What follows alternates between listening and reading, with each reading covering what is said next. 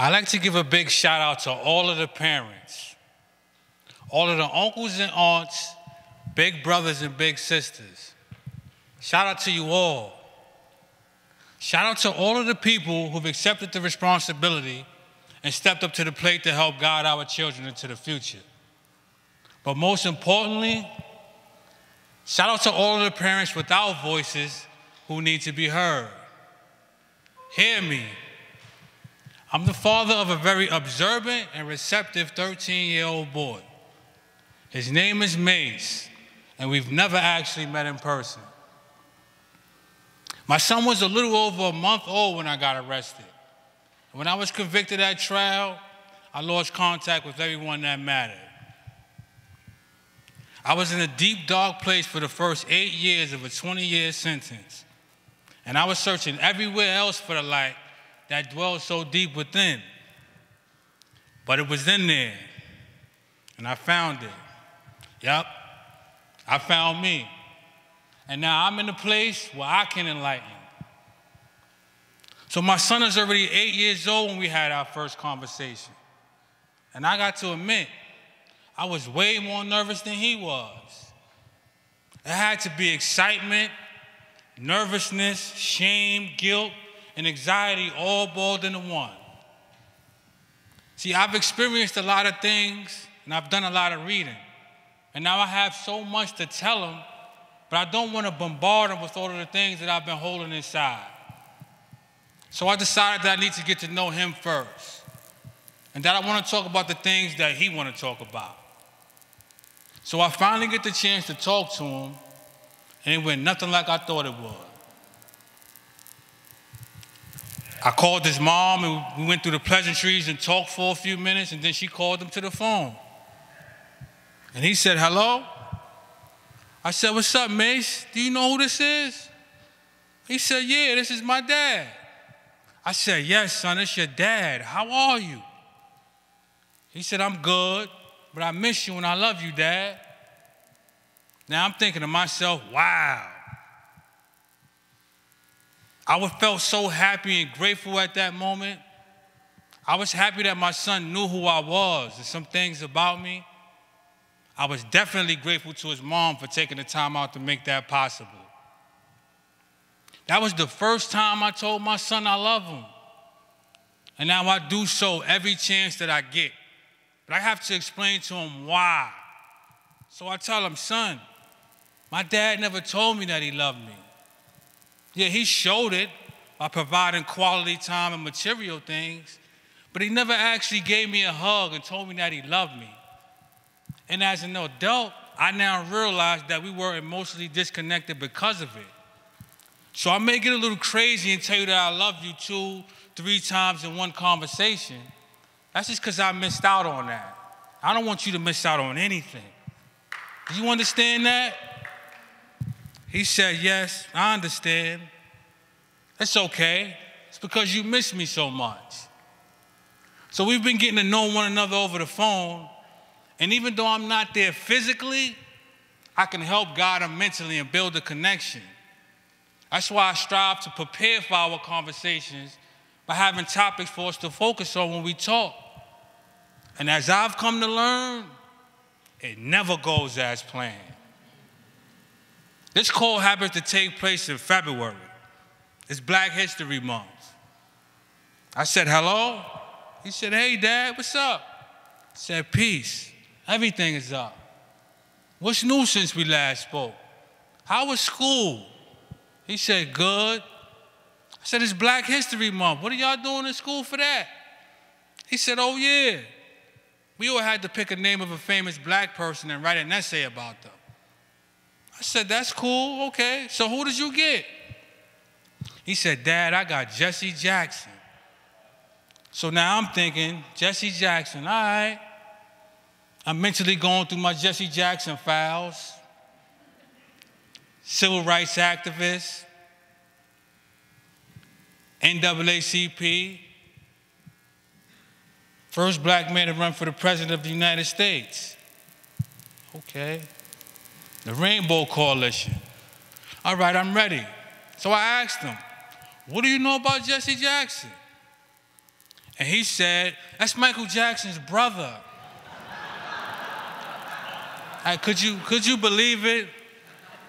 I'm like, but do you even know who Michael Jackson is? He said, yeah, Jesse Jackson's brother. You know, I got a laugh out of that, but I had to focus up. So I asked him, where did you hear that? And he told me he got it up on Wikipedia. So I had to bring him up to speed on Jesse Jackson and who he is. And he ended up doing a pretty good essay that month. But then it's on to the next thing. Soccer was different. It started like any other activity or topic we've discussed. But the next thing I know, all he want to do and talk about is soccer. He actually knew a lot about it.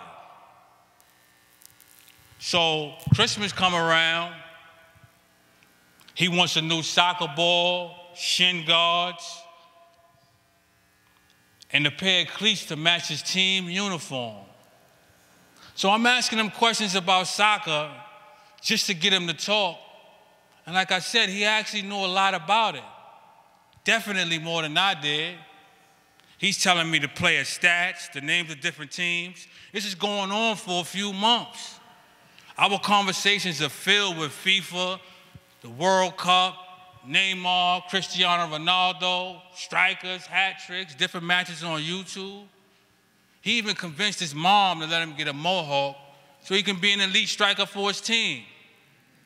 So if you know me, I'm thinking it'd be best if he knew as much about soccer as possible. So I'm doing all this reading to accumulate these soccer facts to share with him. We're talking, and I asked him, Mace, what do you know about the history of soccer? He said, what do you mean? Like the old players? I said, well, yes and no, because I'm also talking about how it started, where, and when. He said, oh, I don't know any of that. So now I need a crash course in everything soccer. We end our call. I love you, son. Talk to you later. I love you too, Dad. Bye. Click. Now I need soccer info. So I'm on the hunt. I get back to the block. I make my announcement.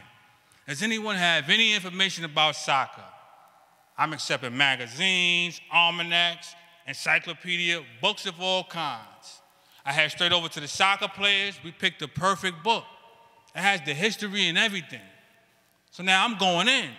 Our next conversation, I'm telling them about the first soccer league founded in 1888 in England, the dimensions of the field, which is 328 feet long and 230 feet wide. The first black soccer players, Arthur Wharton. He was born in England in 1889. He played for Rotherham United. But Mace said, Dad, I don't want to be a soccer player anymore. So now it's on to the next. So now he wants to learn to draw. So we start to talk about art. You know me, I'm thinking, you know, my pops was pretty good with the pen and pencil. Me, I'm halfway decent, but who knows? Mace, he could be the next Jean-Michel Basquiat or Picasso. And who am I to deny him that? And remember, I don't want him to miss out on anything.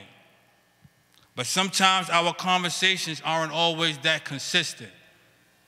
We could be discussing art and the differences between paint colors and shades. I'm sending him drawings and outlines of superheroes and ninjas, some of the personal sketches that I've done. But then we may not talk for a few weeks. And when I finally do catch up with him to continue and see what it is that he's learned, something else has caught his attention. Then I have to adapt and respond accordingly. It can be difficult at times because we have to compete with so many other things to gain their attention. I found out a lot that he just pauses the game or YouTube video when he's talking to me. He never turns it off. He just pauses it. I don't say anything to him about it, but I take note of it. I log it in mentally because these are some of the things that I'm up against. I'll never forget our first conversation about girls. And as always, it went nothing like I expected. I asked him, Mace, do you have a girlfriend? He said, yeah. Now, mind you, he's like 9 years old at the time. So I'm thinking, you know, puppy love, passing notes in class and stuff like that. But I found out through asking them these questions that they had already been together for 2 years. I was definitely surprised. They go to the same school, but they communicate mostly through FaceTime, texting, YouTube, and PS5 multiplayer video games. She lives in Manhattan and Mace lives in the Bronx.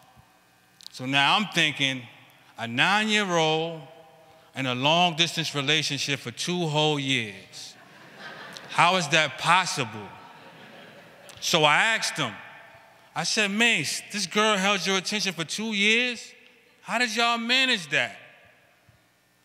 He said, I don't know. We used to hang out a lot at recess. She was my friend. But I said, Mace, you were 7 years old 2 years ago. He said, yeah, Dad, and she was 8. She was my friend. It just seemed so simple to him, so I just decided to let it go. I said, okay, son, that's cool. You did good, and I respect that. He said, all right, okay, all right, Dad, bye, I gotta go. I'm like, hold on, you ready to go? He said, yes. We have less than a minute left. And I asked him, you know, how do you know that? He said, Mom showed me how to time the calls when we talk so we don't get cut off. I said, well, that makes sense. All right, son, I love you. Enjoy the rest of your day. Later, Dad, click. Once again, I was prepared but unprepared. I'm guessing that's the beauty of it, because no matter how prepared we may think we are, we'll always find ourselves altering the script. That's word. Being a parent is being involved. We may not always know how to help, but as long as we're involved, we'll see that the help is needed. And me and my son both needed it. Listen up. In between our conversations, I'll write once, sometimes twice a week. He always say you're gonna write back, but that never happens. That's okay though, because I was doing this for the both of us. And I wanted him to get to know me as a person and see that his dad is a good man. So it's no more scripts this time. I'm just going with the flow. I write short stories, send him little notes, send him some designs of sneakers and shoes that I've done with a note attached asking his opinion. He said he liked rap music. I sent him a few songs I wrote during the COVID lockdown. I even sent him a business plan. He never read it. That's cool. I just wanted him to see what it is that I was interested in. You see, in the beginning, it was all about his interests, and I left mine out. But once I added the things that I like to do, it was amazing. And it caused my son to ask me the most inspiring and reassuring question I've ever been asked by anyone. Here's how it went. Hello? Hey, Dad, what's up? Everything is up. What do you think about the last sketch I sent you? You think they'll look good on our feet? He said, yeah, but can I ask you a question, Dad? I said, yeah, sure, what's up? He said, are you famous? And I said, am I famous? What do you mean, am I famous? He said, Dad, you do everything. You write stories, you draw, you design clothes, you write music. You be sending me all this stuff, so I just thought, and I'm like, hold on, son. I'm not famous. I was doing all these things to connect with you, but you switch your focus so fast. I'm just trying to keep up and gain your attention. I also do these things because I would like to be successful. And if you ask me, I'll choose for success over fame any day. But then I had to explain the difference between the two and why I choose success. That right there is when I felt like the greatest dad in the world. It's not because my son thought I was famous. Nah. It's because he saw the potential in me, even though he's never actually seen me. He saw past all of the things I was competing against for his attention. Past the 100-mile distance, the 40-foot walls, and handcuffs. Past all the social networking sites, the music, the video games, and girls. past all of the shame and stereotype that comes with incarceration. He saw past all those things, and he saw me. Peace.